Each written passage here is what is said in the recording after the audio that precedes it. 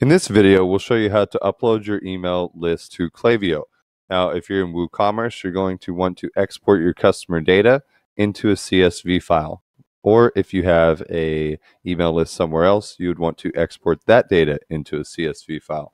From there, what we're going to do is go ahead and create a list. So we're going to click on the top right here and click Create List.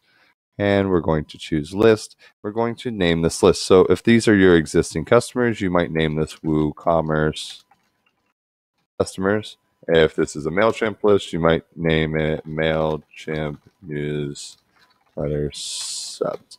Right? You can name this whatever you want, and then just click on Create List. Once you create list, you're able to upload contacts, and this is where you're going to drop your CSV file. Once you drop your CSV file, you'll be able to map the appropriate columns like first name, last name, and email address.